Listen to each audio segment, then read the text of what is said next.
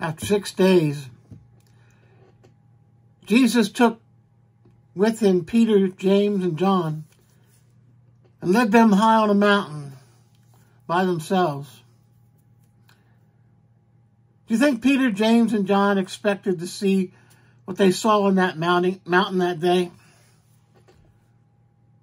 When Jesus led them up on a mountain, do you think he said to them, "Come on with me, keep your eyes open, you're going to just love this"? I doubt Jesus even knew what was going to happen that day. Jesus went up to pray. God said, "Come up on the mountain with me and bring those 3 boys with you, the 2 sons of thunder and your rock star Peter." I doubt anyone had any idea what they were going to witness that day on the mountain. Even God called Moses up on the mountain. He told Moses what was happening. The Lord said to Moses, "Come up with me on the mountain and stay here, and I will give you the tablets of stone with the law and commandments I have written." Now Moses didn't know all that he would witness on the mountain, but at least he had an idea where he was going and what was going on. A well-known, well-traveled, well-trusted man was riding on a train many years ago, back when the train was the way to go. And the conductor knocked on his door saying, "Tickets, please." The man looked frantically for his tickets. But after much searching, the man said, "I can't find my ticket anywhere." The conductor, who had traveled with this man many times over the years, said, "That's okay, that's okay. When you get where you're going, you can wire us the money, no problem." The passenger replied, "Well, there is still one problem. You see, without my ticket, I don't know where I'm going." Peter, James, and John had no idea where they were going. They had no clue as to what was going to happen once they got there. They had no idea that they were going to be witnesses of Jesus' majesty.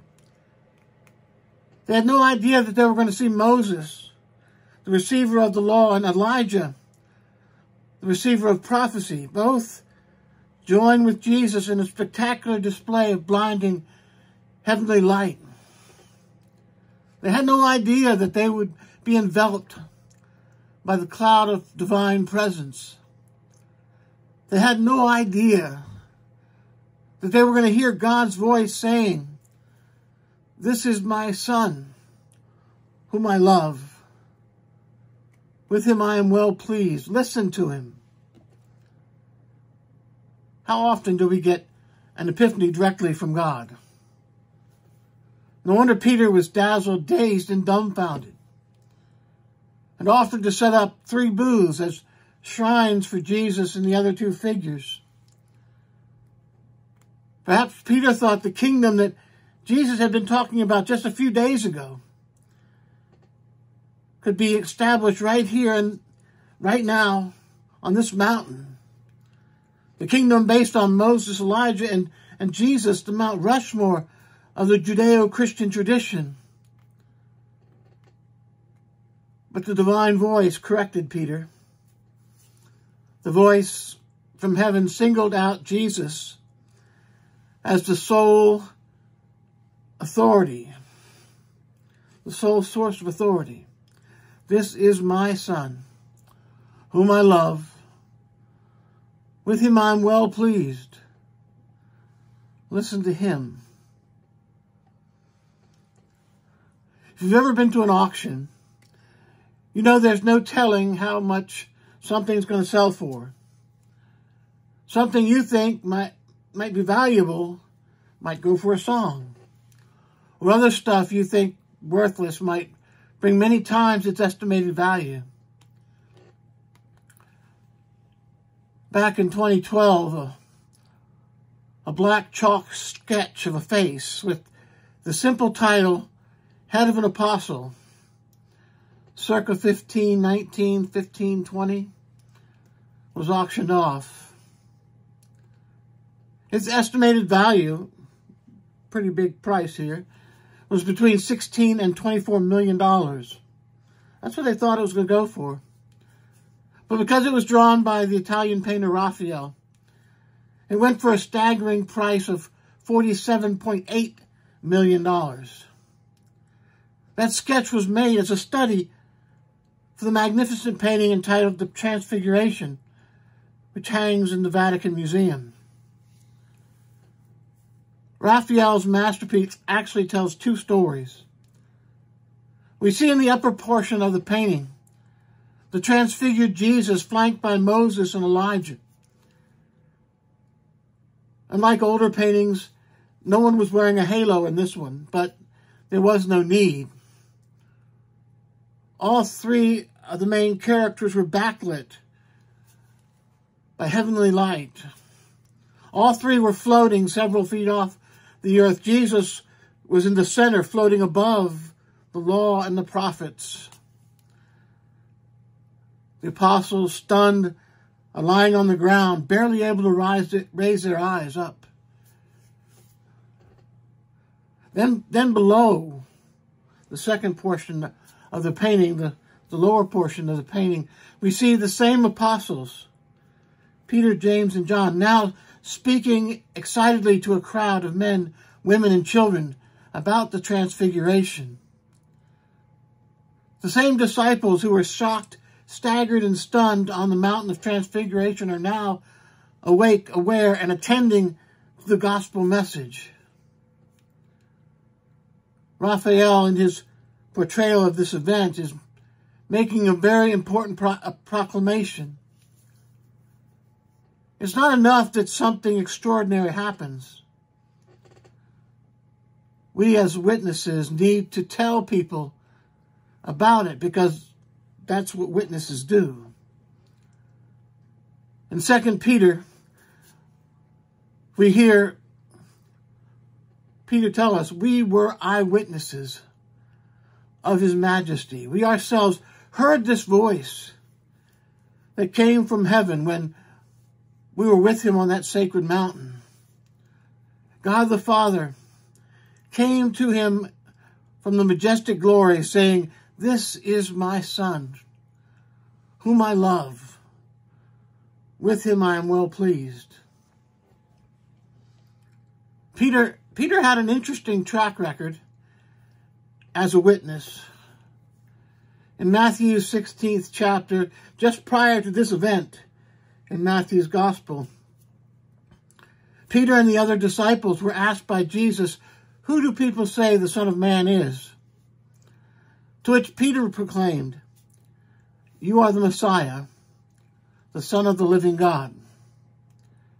And Jesus affirms his declaration, saying, "Blessed are you, Simon, son of Jonah. I tell you, you are Peter, and on this rock I will build my church." That was in verse 17 and 18 of Matthew's 16th chapter. Then Jesus talks about his death and resurrection, and Peter takes Jesus aside, saying, "God forbid it, Lord. This must never happen to you." To which Jesus replies, "Get behind me, Satan. You are a stumbling block to me." From rock to stumbling block in 5 verses, it's got to be a record. In the very next chapter, Peter gets to go up on the mountain of Transfiguration for confirmation of his original proclamation about Jesus, that Jesus was the Son of the living God. He hears God confirming Jesus' parentage. And further, he hears that God is pleased with what Jesus has been doing in his ministry, and that Peter and the 12 should listen to him.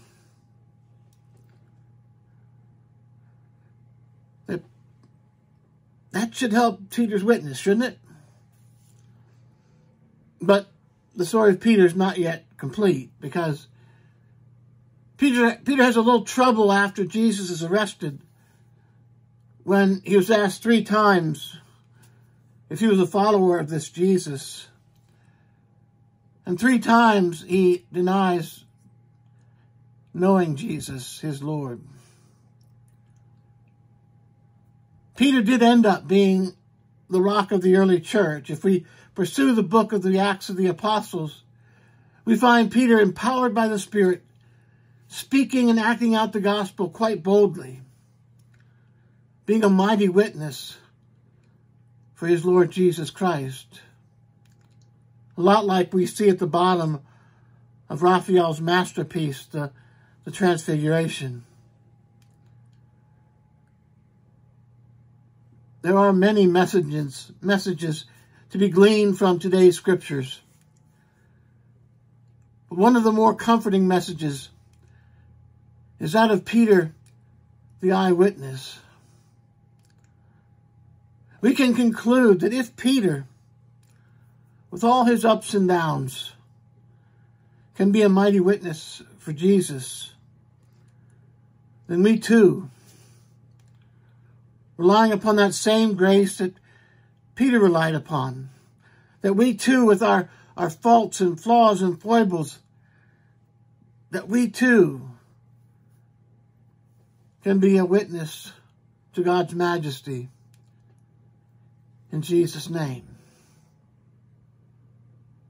Amen. And amen.